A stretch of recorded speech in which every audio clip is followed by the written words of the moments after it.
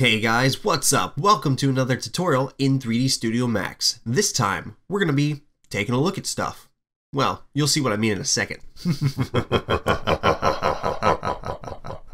So here we are with a brand new scene in 3D Studio Max, and the first thing we need to do is find ourselves a model of a head to work with.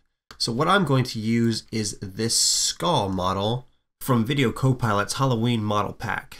And of course, you can use any model of a head that you want for this tutorial. But if you'd like to use this same model, I'll of course include a download link that you can go to videocopilot.net and download the model pack for free. So I'm just going to go ahead and reset these guys to 0. Perfect. And the next thing we're going to need, and most importantly for this tutorial, is the eyeballs. So I'm just going to drag out this eyeball OBJ, which is also included in the Halloween model pack. So I'm just going to go in the front view here and line up this eyeball. That looks pretty good, and move it back into the head. And then I'm just going to hold Shift on the keyboard and drag this over to duplicate our eyeball. And there we go. We have a head and 2 eyes. I'm just going to switch this from realistic because it's annoying. On top of including a bunch of models in this pack, we also get great textures for each of the models. So let's go ahead and bring up our material view, and I'll just switch this back to compact so everybody can see what we're doing. Here's the diffuse channel for the eyes. So I'm just going to grab that and drag it into one of our spheres, and then open up our maps and add the normal map to our bump channel. That should be good. And then the next thing I'm going to do is scroll down here and find the skull diffuse channel. I'm just going to drop that onto a new sphere, expand our maps again, and we're going to add the skull normal to the bump channel again. Probably bump this up to 50. Yeah, bump. See what I did there? More puns. Let's see what else we have. We have the specular level, and that's all we'll use for now. So let's go ahead and apply our texture to our skull and to the jaw, and then we'll move back over to our eye material and drag this on both of our eyes. Perfectly horrifying. I like it. The only thing we should change for the eyes quickly is this should be more of a Fong material, and then we'll boost the specular level up pretty high and the glossiness up also pretty high, and it'll give us more of a wet eyeball look. So we can go ahead and close this now that we have our model fully textured. Now we can move along and play with the LookAt constraint. So the first thing we need to do is set up a few controllers. So let's move over to our shapes under the create tab and grab ourselves a circle. And just to make this easier on ourselves, I'm going to move to the front view, and off to the side here we're just going to draw a circle that's a little larger than the eyeballs. So that's fine, it doesn't need to be perfect. But then I'm going to switch to my move tool and hold Shift on the keyboard and drag this over to the opposite side. And all we want is just a copy, and just to make future life easy, I'm going to rename this to right eye controller. Press OK. Now select our other controller and name it. This is left eye controller. So let's move back to our perspective view. And what we're going to do is align our newly created circle to our eyeballs.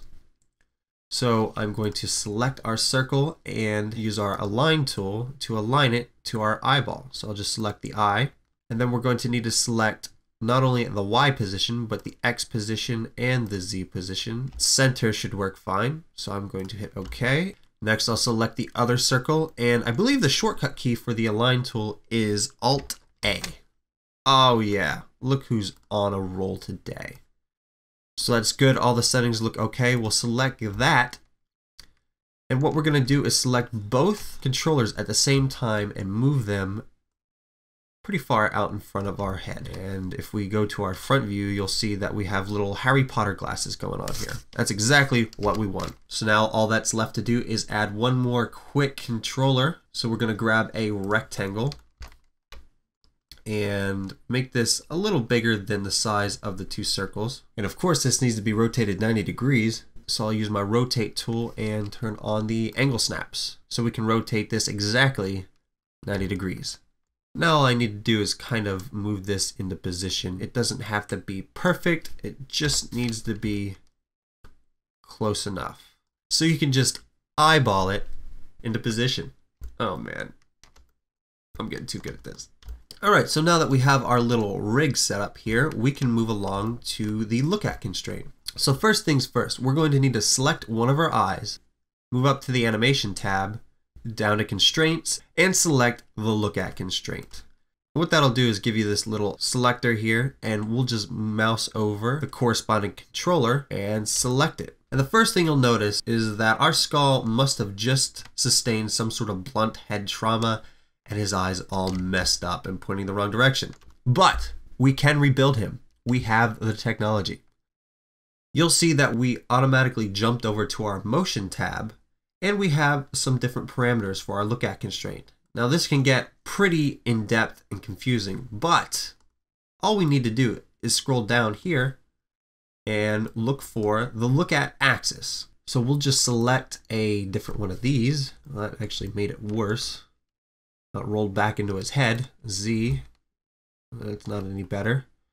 So if none of these work for you, it's most likely going to need to be flipped. So we'll just check flip. And that's horrifying. But I think Y will get us the results we need. So there we go.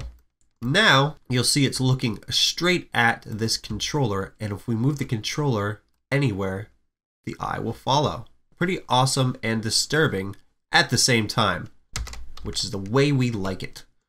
So I'm just going to go ahead and quickly select the other eye and do the same thing. Constraints, LookAt constraint, select our other controller. It also moves the wrong direction. So I'll just slide down here in our motion tab and Y flipped. Perfect.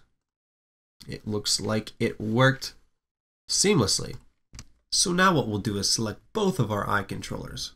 Grab our select and link tool and link them to our rectangle. Now we're still able to move each eye individually if we need to, but to make things easier on ourselves, all we need to do is grab this rectangle and we can get both eyes to follow us at the same time. And of course we can have fun for days playing with this, but what else can we do with this effect? So the next thing we're going to do is try and get a little rig going on for our head. So to keep things as clean as possible, I'm going to move back over to our Create tab and move to the Helper section. And we'll just make ourselves a quick dummy object. And we will reset this to 0. Now all we're going to do is select everything on our skull and link it to our dummy object. That way we can rotate our skull as a whole and the eyes keep following the LookAt controllers. But now what should we do with this? Well, we're going to apply another LookAt constraint from our dummy object to our eye controllers. And of course it turns the completely wrong direction, so we'll just move down here and select Y and flip it.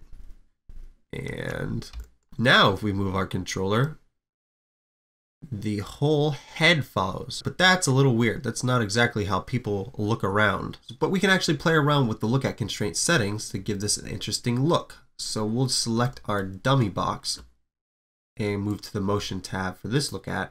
In the rotation list, if we select the LookAt constraint, it gives us the option for weight. And what that weight means is how strong of a pull our controller has over our object. So if we move this down to say 20 instead of 100, when we move the controller around, the head will only slightly turn to follow the controller, making our rig look much more realistic for head bobbing. So that's about it. As usual, thanks for watching. I hope this tutorial helps you out. If you want to check out more of our tutorials, you can go over to youtube.com/doodlypro and take a look.